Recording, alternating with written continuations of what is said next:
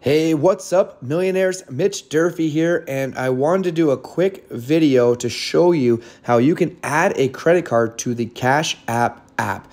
First thing you need to do is in the top right corner, you're going to see your profile. Go ahead and click on that, and then on the second link down, it says Link Banks. You are going to need to add a debit card in here first. Once you add your debit card, you're going to see the link credit cards. Click on the link credit cards and type in your credit card number. After you enter your credit card number in this area, it's going to ask you for your CCV and also your zip code and expiration. Once you add your debit card and your credit card into the Cash app, go back to where you click on the pay. You can send up to $2,500 a week this way. Click on the pay, and then in this top center of the screen where it usually defaults to your debit card, you can actually select your credit card right there,